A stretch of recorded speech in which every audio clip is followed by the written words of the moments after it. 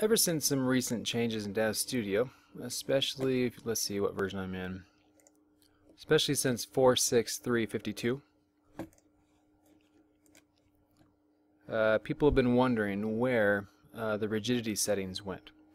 So just as a quick refresher, rigidity is used to tell a follower item, such as I have this shirt here. Maybe I want the sleeves that are kind of puffy to not really get deformed when things morph, but then it'll still follow the arm as it changes shape a little bit. You can have a little bit of control that way. It's more commonly used on dangling things on clothing, or such as a loincloth, the piece hanging down. You might set it on that so it'll follow the morphs okay without getting distorted too badly. Or it might be useful for tails or other things like that that stick out. You get them to follow the geometry where they attach. So anyway, rigidity is found under the geometry editor tool here.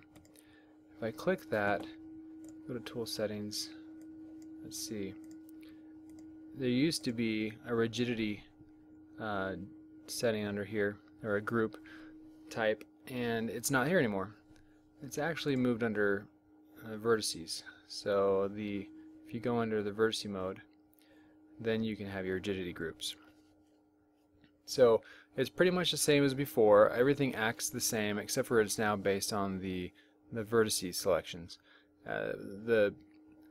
If you are used to using the facets as you're selecting, and you find that that's easier way to select your verts that you're going to do, then when you have your facet selection, just go ahead and right click in the viewport. You can go to geometry selection, convert selection, convert to vertex selection, and it actually switches your selection to vert mode, and then it also converts that polygon selection to vertices. So you can go ahead and still select your groups however you prefer, and then convert them